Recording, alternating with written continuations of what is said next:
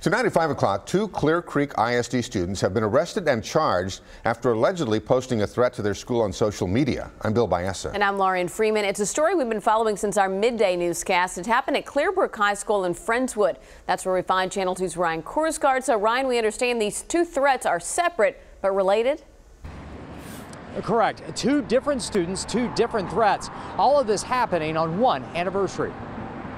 This image circulated on social media alarmed administrators at Clear Creek High School in Clear Creek ISD.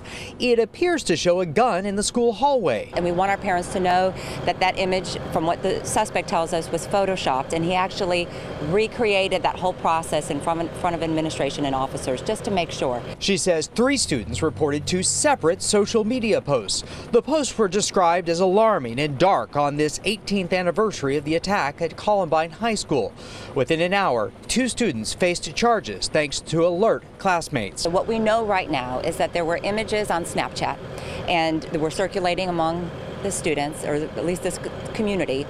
And as you know, with Snapchat, you play it, it goes away. And these students were alert enough to take photographs off their own cameras of those images, and that's what was shared with police and with the campus administration. A trained team searched the school for guns. She says none were found. Now 2 students, 14 and 16 years old, are charged with a felony, exhibition of a firearm. She says the 2 students will never return to the campus as the district considers this a terroristic threat. Students here are relieved. For me, I wasn't really scared at all. I'm confident in the policemen we have here at the school. So for me, I wasn't too worried. So I feel like once our school system and stuff like that, we could handle it.